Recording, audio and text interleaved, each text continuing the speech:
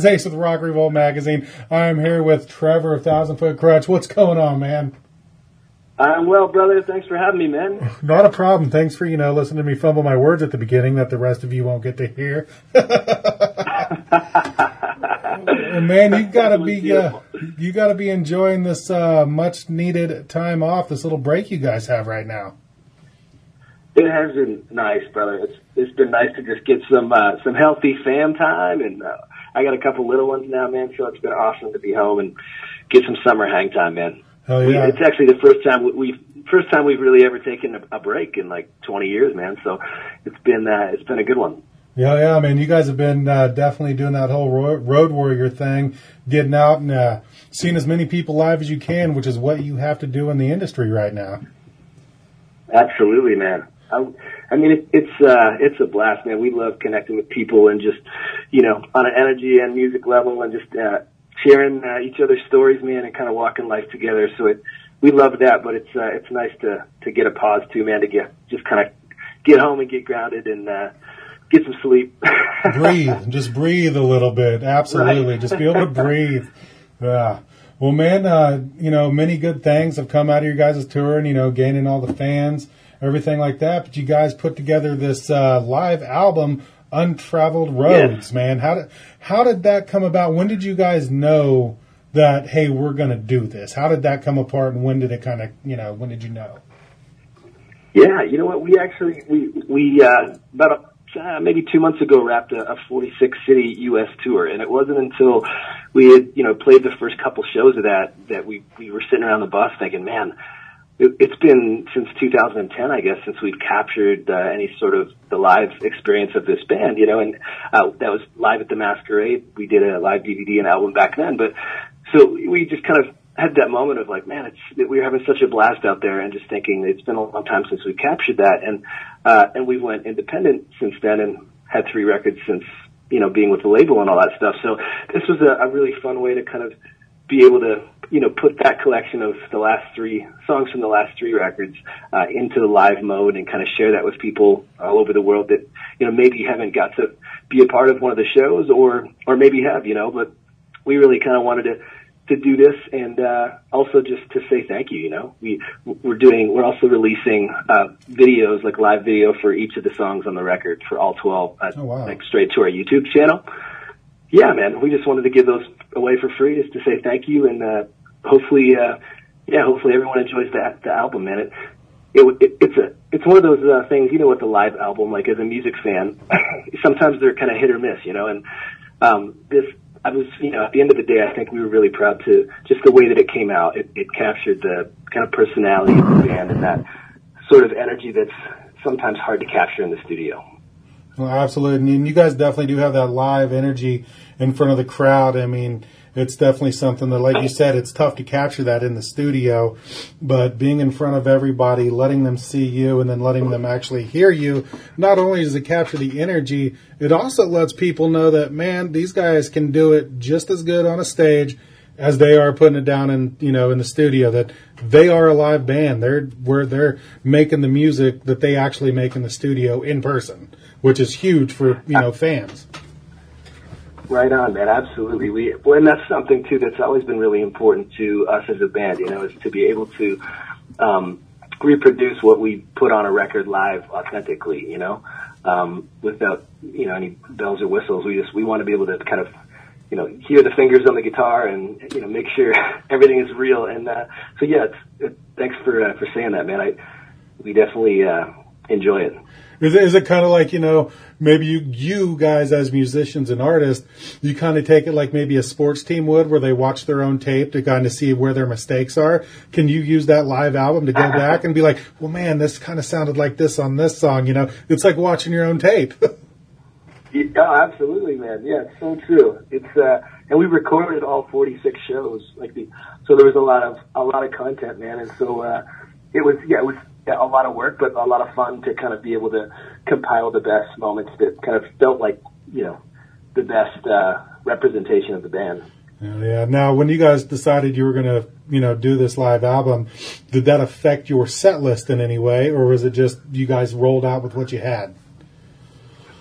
No, it did. It kind of put us in a position where we had to, change the set list every night to kind of, we were trying to find that right flow and that right dynamic, and sometimes that takes trying things, and where there's certain tunes where we felt like, this part felt great, and this part, let's try something different in the album, and do this or that. And so it changes all the time, but it was kind of fun in the same sense though to not, a lot of tours you kind of work out the set list in rehearsal, and then you might switch up a song or two, but for the most part it's kind of set. So it was kind of fun, man, to have a whole tour where every night we're like, all right, what do you want to do tonight?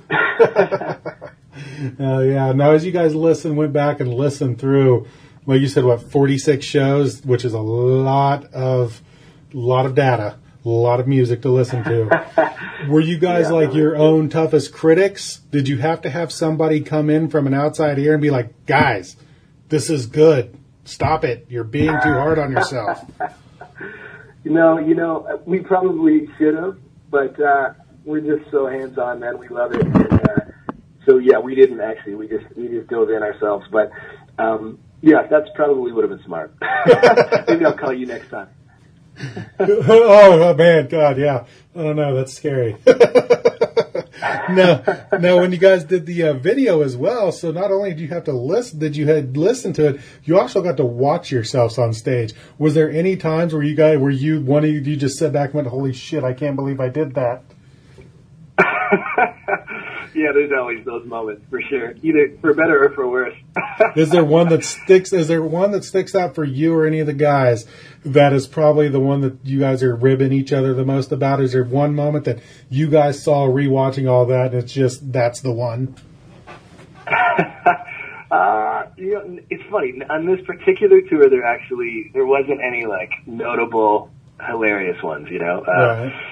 Yeah, there was. In the past, there has definitely been, man. There's been some beauties, but there's always little things, where probably the closest thing to something like that on this particular tour was just hopping up on a riser at the wrong time and just getting shot in the face with cryo or something like that, but nothing too insane. Right. Do you think you reeled it in because you knew you were being videoed on all these nights? Do you think that had an effect on you or no? Well, sometimes I would say that, and that was part of the, picking the right performance stuff too, was that, the first couple times trying certain things when you're shooting a DVD, it's almost like the first couple times you start recording in the studio where it doesn't feel natural. So it takes a minute to kind of be like, okay, but you know what, to just shake that and try to forget that it's happening and just do what you do naturally, and, so yeah, there were moments of that where you needed to, it took us a little time to just shake that, forget that it was there, Yeah, kind of weirded out by it, you already have the fans watching every move you make. Now it's being, and they are recording it with their cell phones and everything like that, but now it's being professionally recorded in, HD, crystal clear imaging, so yeah, that could totally freak you out for a while. Oh yeah, no, it's so true, man. It's, you can't hide anything. That ain't no kidding, man. That ain't no kidding. Now, you said, that you guys are really, you were back on a label back in the day and you've been doing everything independent now. Do you feel like that as being an independent artist that you have actually gained more, with your fans and more success being independent than you were when you're on the label? I can honestly say that yes, it has been, we love that label, Tooth and Nail and EMI. We love those guys, and no harm, no foul there. It's just, we really felt like this was the right thing for this particular band, and we've always been very hands-on, and it meant a lot to us to be able to kind of just increase the connectivity with our audience, just to kind of remove a layer of that and just walk this journey together 100%. And that's really what it's been, man. So it's been a very kind of organic process, and it's very grassroots, and, we want their feedback, and we listen to them, and we interchange things, and when we can get creative and inspired and give away free music or release things differently, than we used to, and all of that stuff, just kind of keeps it fun and challenging all at the same time. It's certainly more of a risk and a lot more work to do it independently, but we have a small team of people that are very passionate about the same vision, and it's been great, man. Hell yeah, man. Hell yeah, that's awesome, man. What's next, man? What's next? I am actually currently finishing a new hip hop project that I've been working on and just felt super inspired to do this year, man. Hip hop's always been something. It's been in my DNA from when I was just a kid, man. I released a few hip hop records before I started 1,000 Foot Krutch. So, it's called As Thick as Thieves, like AT. And so yeah, I'm finishing that at the moment while we're on this break and kind of enjoying some fam time. And right now we're just everybody's kind of spread out, just enjoying the families, and we got this coming out and lots in store for the new year, man. Yeah, that's awesome. Well, what came first for you? Was it the hip hop or was it the rock? I mean, as a youngster coming up, what came first to you? What was your first love? It actually was hip hop, man. It's funny how things work out. It was just that old classic stuff, and that was the stuff that really grabbed me, man, when I was younger, and I still love it to this day. And started writing rhymes and messing around with turntables and samplers and old vinyl and jazz records and stuff like that. And really just was consumed by that for quite a while, man. And then we had one classic rock station was our only radio station in town too. So those have always been my kind of musical influences, I guess, growing up, and have certainly found their way into TFK authentically for sure. Yeah, no, I feel you, man. I was actually a hip hop guy first too before I got into rock myself. I started getting into it in that early 90s when the whole gangster rap started coming up. That was really that was my thing before I ever got into rock. So yeah, I'm with you right there. That's awesome, man. Yeah, right on, brother. Oh yeah, well that's gonna be great, man. I mean, are you independently doing the hip hop thing yourself? Yeah. Okay. Same sort of process, and yeah, having a lot of fun with it, man. I'm actually just finishing it up this week, the first EP, and kind of figuring out how I want to release it. But it's been a ton of fun, man, and very inspired for sure. Oh yeah, well then after that, you guys are going to get back on the TFK gig and start writing some more, getting ready for the new year. What's the plans there? Yeah, absolutely, man. And with TFK too, we're kind of always writing, man. I kind of always working on ideas for that throughout the year, and even on breaks and stuff. So we'll be back at it. Oh yeah, well man, you got 2 days before Untraveled Roads comes out, which I also want to. How did you come up with the title for Untraveled Roads? Because I'm pretty sure you guys traveled every damn road on this last leg you guys were on. So true. But we, on the Inhale record, we had a song, one of the singles was called Untraveled Road, and so it was kind of stemmed on a play on that, but it was more so, it just kind of tied in well because of what you said, because, looking back on the last 20 years, I do feel like we could have been that Google Maps truck, I think we've been down every street. But, so yeah, a bit of both, I guess. Oh yeah, man, that's awesome.